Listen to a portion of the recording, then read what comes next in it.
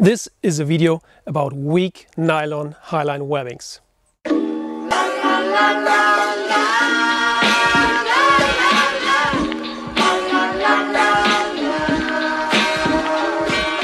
Hi, I'm Stefan from Raed Slacklines. Today I'm gonna talk to you about high stretch, massive bounce nylon highline webbings, and I'm gonna show you why our MOTM webbing is quite different than others. As you can see, Raed athlete Sebastian is going absolutely crazy in a massive side surf bounce on MOTM webbing.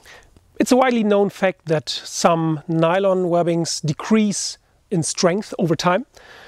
So many people contacted us during the last weeks and asked us, how does your MOTM webbing behave over time? How does it react on abrasion? How does it react on UV radiation? Does it degrade over time?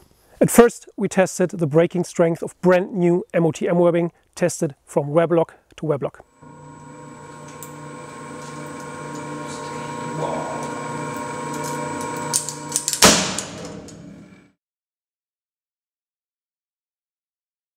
Raed athlete Kamil from Poland sent us back an MOTM webbing piece that he used in permarig for more than 18 months. So it was 18 months outside in sun, snow, rain, all of it.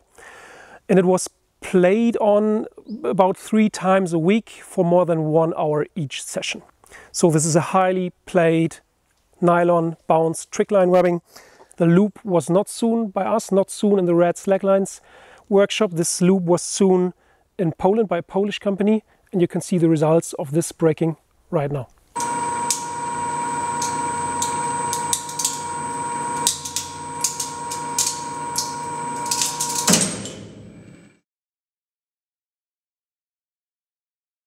As you can see, the upper side of this webbing is highly faded. The colors are completely faded.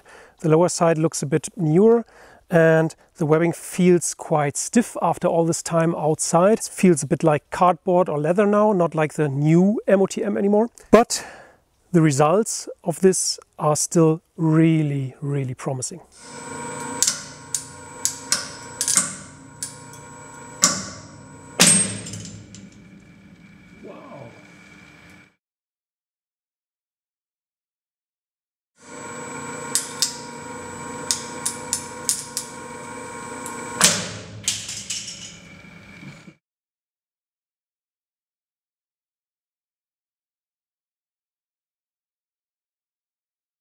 So, as you've seen, MOTM webbing is quite different than other nylon webbings in the market.